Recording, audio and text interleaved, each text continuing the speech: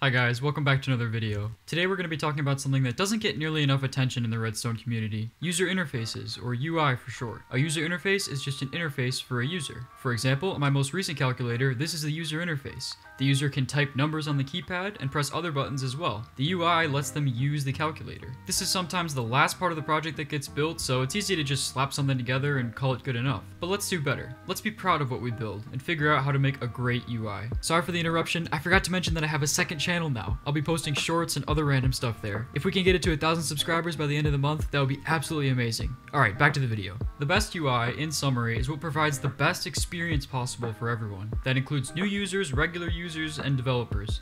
How do you create a UI that's great for anyone who uses it? Well, first of all, you want it to be clear. It's never a good experience when you feel confused, right? Especially if someone downloads your world and you're not right there to help them, they'll probably just give up if it's not clear how to use it. Additionally, you want your UI to be communicative. People have extremely short attention spans, and you'll learn this if you ever try to make YouTube videos. If your UI doesn't communicate to them and give feedback quickly, they're gonna lose interest. Let's look at some examples. Example 1, Mode A and Mode B.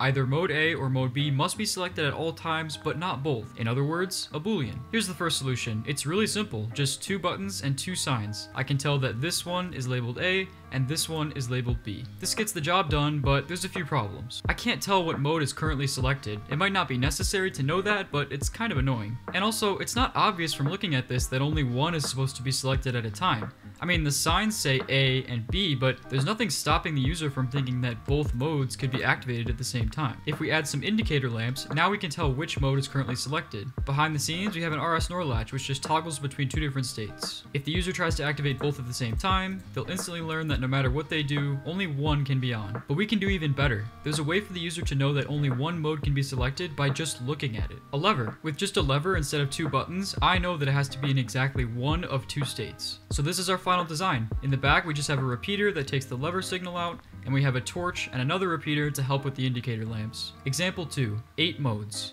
Exactly one mode must be selected at all times. Here's my first solution. It's pretty cursed. I kind of made it as a joke. The way it works is first you select which pair of letters you're going to be using. So if I know I want D, then I'll turn on this for use CD, and then this lever under it selects whether you want C or D. So I would have to flick this down, and now we're selecting D. Or if I want G, I flick this lever for use GH, and this lever is already pointing to G, so we're good. I know, it's terrible, but this is also to prove a point that there's many different ways to approach these things. Alright, let's change this up. Instead, I'll use buttons. This is obviously much more natural to use. To make this better, we could throw some indicator lamps on there and some signs, but I have a better idea. If we only care about 8 modes, that's how many rotations there are on an item frame. So we can use an item frame selector. All you do to use this is point the arrow at the mode you want. Currently, we're selecting C.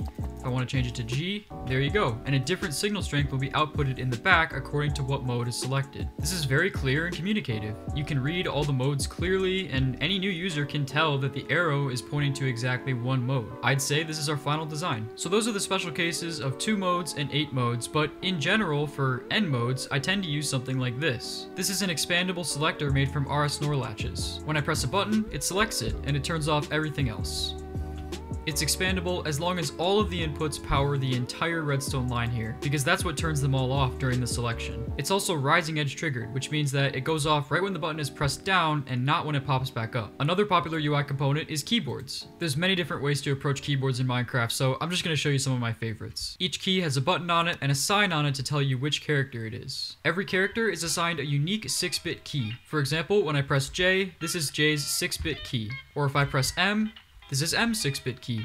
There's also some special lines here like backspace, space, and enter, and they're just directly connected to their buttons. You could give these codes as well, but sometimes it's just easier to keep them separate. So to hook up this keyboard to a display, you need to send the 6-bit character code and the 4 special characters. If this was a keyboard in real life, this would be inside the wire going from your keyboard to your monitor. The 6-bit character code, and your special lines. The other keyboard, and I gotta say I like this one a lot better, is this tiny one which uses banners to show you the letters. This time, instead of a 6-bit code, each character is represented by a unique signal strength value, which comes out on one of these lines. For example, if I press D, D is represented by a 13 on the blue. Or if I press I is represented by an 8 on the green. And this is the mapping for the keyboard. This shows you what signal strength comes out and what color. For every key, this shows you what color it's going to be, designated by the wool, and what signal strength it's going to be by the sign. For example, this tells me that the leftmost key on the second row is a 15 blue, and sure enough, 15 blue. And I've also got 2 special wires here for backspace and enter that just directly map to their button. So when you hook up this keyboard to a display, all you gotta send is the character code and the 2 special lines. The last thing I want to show you guys is a simple keypad design. I've been using this guy for ages, and I see people asking for it sometimes, so here you go. 10 buttons, 1 for each digit. It's synchronized at a speed of 1 tick because each button just has 1 torch and some wiring. And that's all I got for you guys. I hope you learned something. I hope you enjoyed. Peace out, guys. If they show love, I'ma show it back. If the catch is too small, I'ma throw it back. I've done a lot, but I ain't got a lot to show for that. Alright, yeah, let's do that again.